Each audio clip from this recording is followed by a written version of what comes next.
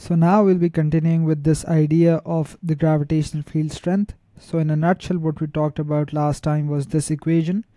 You must not only know how to use this, but you must also know how to derive this. If the examiner asks you to do so, you must be able to do it, and we went over this the last time. So what we'll be talking about now is some applications of this formula, but before that I also want to tell you a couple of things that the examiner has asked in the past and how can you answer those questions. So sometimes the examiner makes you do some calculation, and then the examiner gives you this hint.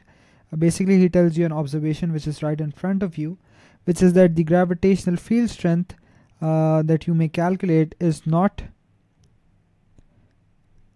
equal to the real gravitational field strength, right? So the calculated value and the real values differ to some extent. So what could be the possible reasons for this? So there are a couple of reasons for this, and this is something that we also see at the Earth. So for example, if someone is interested in science, they may know that at the poles the weight appears to be a bit more than what it would be at the equator, right? So there are some phenomena behind this observation. So one of the reasons is that the planet, right, for example, and by planets I am just generalizing this statement that I'm about to write, but it would also obviously apply to the Earth, that the planet is not a perfect sphere, right? So similarly the Earth is not a perfect sphere. Think about it. You have mountains and seas, so you have some areas which are pointing out into the skies and some are far below. So how could it be a sphere? So if it is not a sphere, and if you're using this equation which basically assumes it to be a point mass and hence a sphere, so then the actual value of gravitational field strength would not be equal to what it would really be, right? So this is one reason which may cause this basically this rift between the real and the calculated value of the gravitational field strengths. Another reason is because planets, and obviously this still applies to the Earth, planets spin, right? So these planets spin or orbit, and this also creates this also causes the gravitational field strength to slightly change because of the spinning action. And in one of the questions that we'll do, we'll actually link this with the centripetal force. So anyway, let's just talk about this here. So let's suppose that this is a planet, and let's say that this is the equatorial plane. Let me just draw that. So this is the plane of the equator, right? So let's say that we have a person first standing here, right on the axis of rotation, and then we have the same person standing here, right? So what differences occur between these two positions? So the basic idea is that this axis is showing the direction of rotation, right? So in a position like this, it would experience some centripetal force because this is some distance away from the axis of rotation, right? And it would be spinning, it would be moving with some speed, right? So here you have some centripetal force. But in a position like this, you really do not have any centripetal force because you're right on the axis. So think about it. If you have no radius, if you have no distance from basically the axis of rotation, there is no centripetal force acting on you. You would not even feel, actually no humans feel, but at this position, you would not be spinning at all, right? You would not be rotating with the Earth. You are completely stationary. So at the poles, since you have no centripetal force acting, this is really the gravitational force, which is also the weight, right? Fg equals W. But what happens at the equator, right? So if you're on the equator, what difference does this make? So first of all, you need to remember that although yes, the Earth is pulling all massive objects in towards itself, but the idea is that because of the difference of frames of reference, and we talked about this very briefly in the idea of circular motion, Like any of us sitting in a merry-go-round, we are actually being flung outwards by the earth, right? So the centripetal force is actually acting outwards, and there's this gravitational force acting inwards. So now you have this gravitational force acting inwards, the centripetal force acting outwards, and obviously the normal reaction force, which is actually what gives us the sensation of weight, right? So this here, because we're on a very flat plane, so we rarely say that the normal reaction force is equal to the weight, right? On a very micro scale of things, we don't even feel this difference. So if you write R here or if you write W here, it really doesn't make a difference. So now by the equilibrium of forces here, I can write that Fg equals to the weight plus the centripetal force. Can you see the difference here?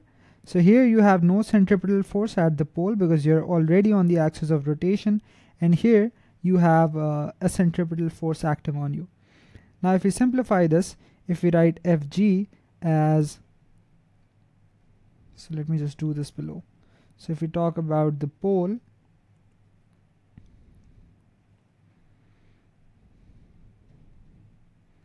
so if Fg is gm m upon r square and weight is given by mg, then this is a standard the standard expression that we are used to seeing for the gravitational field strength. But for the equator, how would this change?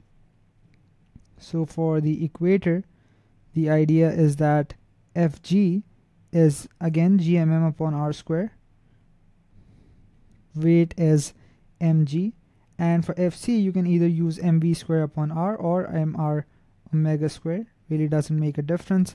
Again, all the m's would cancel out, and g would be gm upon r square minus r omega squared, right? So you would have the the gravitational field strength at equator being slightly smaller than the gravitational field strength at the pole, right? So I can also finally, if I just add some symbols to this, I can also write this equation in the following way, where I say that GE is GP minus R omega squared. This is not something which is asked explicitly as part of the syllabus, but this has been asked repeatedly in numerical questions. So it's good if you know this, right? So that's how this expression would look like. And then the third reason why the gravitational field strength, the diversion between the calculated and the actual gravitational field strength could be due to these planets themselves being in the field of other planets, right? So those gravitational field strengths would then either add or subtract. Anyway, they do change the true value. So planets being in the field of other bodies or planets, you can say, right? And the last possible reason could be this, and we also talked about this when we were talking about gravitational field strength and that graph, which is the non-uniform distribution of mass. So non-uniform distribution of mass within the planet, right? And the biggest example here is our own planet, which is the Earth, right? So I talked about this idea briefly, that the Earth is not made of one single material, right? And it has different crusts, and all of these also take up slightly different volumes of the Earth. So the basic idea is this, that if I write the formula for the gravitational field strength, that's this. Small g is capital G m upon r square.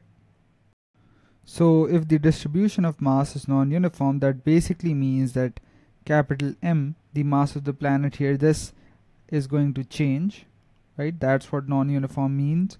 Non-uniform means not constant, right? So this mass is not constant. So obviously if this capital M is going to change, this means that small g, the gravitational field strength, will then also change. right? So this is the basic idea, and we just talked about these four factors which could possibly alter the gravitational field strength of a planet. And keep this one in mind because this one is very important. This one is assessed a lot in the papers as well. And in one of the videos, after we actually talk about orbits, we'll be revisiting this example.